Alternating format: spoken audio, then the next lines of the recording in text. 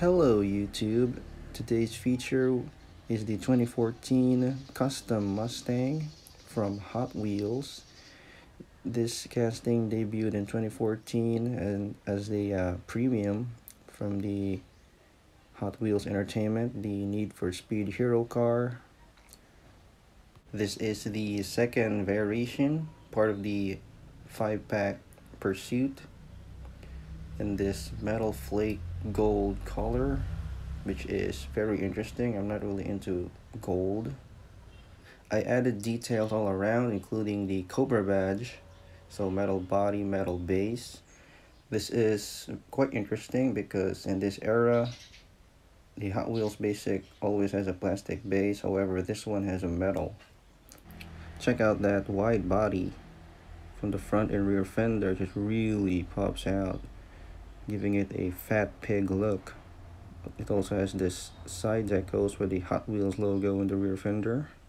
This is technically a GT500 based on the Need for Speed film that was completely modified and customized.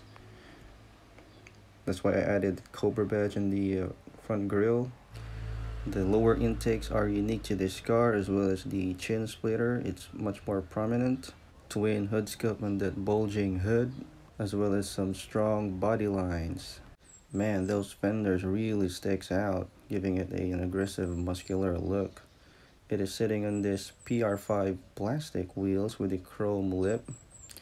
It also features this oversized rear wheel syndrome, which is fine. It works for this casting.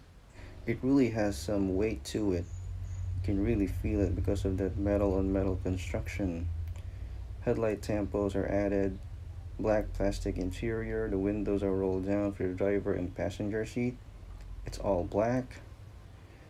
Moving on to the back, I added taillights with the quad tip exhaust and the rear diffuser, that blacked out license plate bracket, and then there's the kick-up spoiler, which is the same as the GT500. There's a molded gas cap, side markers, and door handles. So this is really a decent Mustang casting. And there you have it. Please check out my other videos when you're stopping by for the first time. When you haven't already, please do subscribe to my channel. I see you on the next one.